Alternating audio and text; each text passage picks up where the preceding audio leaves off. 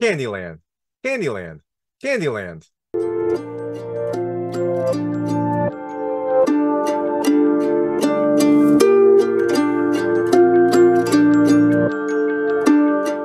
Hey everyone, this is David Stark from Watcher Pass, and I'm going to talk to you about Candyland, which is coming to theaters and digital on January 6, 2023. Despite my opening, this is not a sequel to Candyman. This is its own self-contained indie film. It is an indie kind of horror drama that has a lot more going on and also has some really interesting underlying themes. My hot take is I think you should rent it. It has a really great style. I like the characters, I like the music, and it has a nice balance between drama and horror. It kind of goes off the rails at the end. It has a few disturbing scenes, but it's a horror movie. You kind of expect that. So overall, I think you should rent it. I think it's definitely worth checking out eventually. So I'm gonna tell you a little bit more about the film, a few things I liked and a few things I didn't like. So Candyland stars a group of kind of, I don't know, they're friends. They live at this truck stop and they perform sex services for people passing through. They call it Candyland. That's the code word for this truck stop.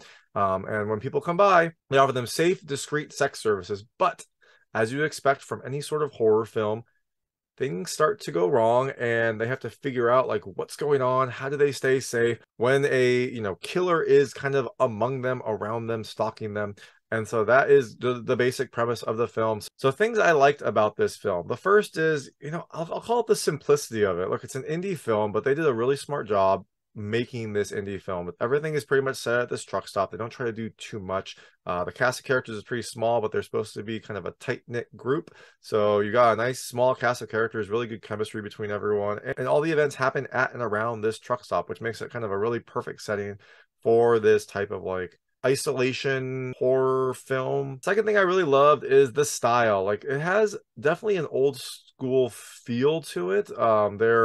A lot of the communication is done over CB radios. There's not a ton of like smartphones in there. There's little, I think, 80s cues in kind of the credits. The credits are kind of like hot pink. Some of the music feels a little bit techno, feels a little bit old school. So overall, it has a really great style, despite being kind of a more of a budget indie film. And the third thing I really loved is the music. The music, like I mentioned, has this really great kind of like techno feel to it. It really does a good job with helping with the style, and it heightens some of the sinister aspects about this film, which I thought was another great aspect to this movie. So things I didn't really love about this movie. The first is, I think I'll call it the slow start. The film does a good job of establishing all the characters, and I think it takes its time really building them up and getting their relationships down. But for a horror film, it does take a very long time before any of the horror happens. And so, I was expecting maybe something more drastic to happen early on. And some of that was, I think, them playing. Like there was definitely like a suspense aspect to it in some of these interactions. So I think part of it was playing with us, but it did feel like maybe something could have started a little bit earlier. It took a little bit to kind of get going. Now, that being said, the second thing I didn't love is it kind of goes off the rails towards the end. After it does get going, it feels like it doesn't stop. And I know I complained that it took a while to get going, but then afterwards, it almost just kind of goes into berserker mode. There's kill after kill after kill, and they happen very, very quickly. I don't know if that was budget. I don't know if that was by design, but it feels like all the suspense that you had at the start is just kind of gone once the film gets going. And the last thing I didn't love, part of this is all related, is that there's a certain amount of suspension of disbelief you have to have in this film. Look, it's a movie, it's a horror film.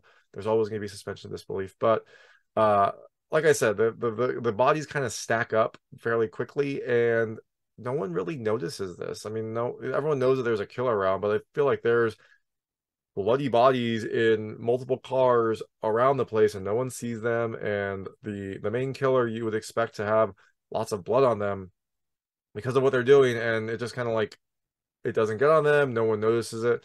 It feels like there are some, maybe, I don't know, convenient story things that happen, or just like convenient omissions that hurt a little bit of my enjoyment as the film gets going. Now, look, I still think this is a rental. I still think it's something you should check out eventually. And the film actually does have a pretty interesting kind of conclusion that I enjoyed, and I liked kind of some of the parallels that the conclusion had with events that happened in the film. So ultimately, definitely check it out at some point. That is Candyland. It comes to theaters and digital on January 6, 2022. So you can check it out in select theaters, or you can check it out in the comfort of your own home. And thanks so much for watching. If you liked this review, please like and subscribe to this channel. It helps me out a lot. Makes sure all my new content goes straight to you. Thank you.